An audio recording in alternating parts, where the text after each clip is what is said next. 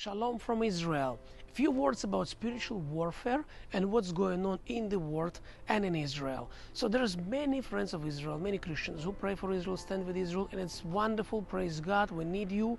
It's important. But there is also many movements against Israel, many political movements, demonstrations, and most of the protesters in England, in America, and other countries in Europe, they are actually Muslims who immigrated to Europe, and they go with Muslims' way, and that's okay. We're used to it. But what's really concerned me is to see Americans, to see Europeans who are being brainwashed or being lied to, and they actually standing against Israel and standing for what so-called Palestine and Palestinians. What does Bible speaks about it?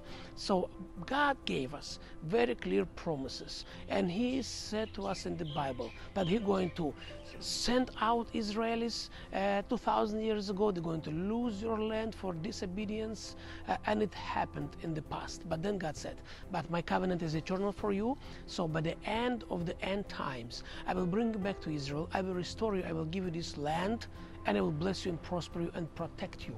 Meaning there will be war, there will be resistance, but I will protect you. So when we think of biblical prophecies, when we think of promises of God, how can we understand as Christians what's going on in the world? What happened here? I can tell you very simple. People who screaming out and saying free Palestine, people who saying from the river to the sea Palestine will be free, they actually speaking about elimination of the nation of Israel, destruction of the nation of Israel, saying Israel have no right to be in this land, which is actually against the Bible, against the words of Jesus, against the biblical prophecies, against the God Himself. Because God said, I will rebuild Israel, I will bless Israel, I will restore Israel, and I will protect Israel. So people who standing on the side of the protesters, people who protest in Israel, they participating in the spiritual warfare of the last days. It's very dangerous, it's demonic, because there's many demonic spirits were released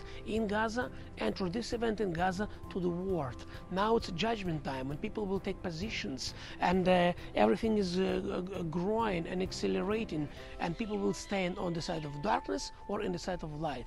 But once again, when people stand against Israel, people stand against God Himself. And I pray for all those people that they will be saved and they won't be on the side of with enemies of God Himself, because the organizers of these protests, they know what they do. It's demonic powers. So as Christians, our call is to bless Israel and to bless all people, to bless our enemies. That's what we do. We do bless our enemies. We do bless people in Gaza. We do pray for them. But of course, God is restoring Israel, rebuilding Israel. God is going to show His glory more and more. That's His promises. So praise the Lord, you are on the right side. You don't stand on the enemy side, Satan's side, but you standing on the God's side when you support Israel, pray Israel, and bless Israel. There's many curses. Right now, lots of curses going on around the world. Thousands and millions of people cursing Israel. But you know what? God doesn't care. It is spiritual battle, but God has a last word.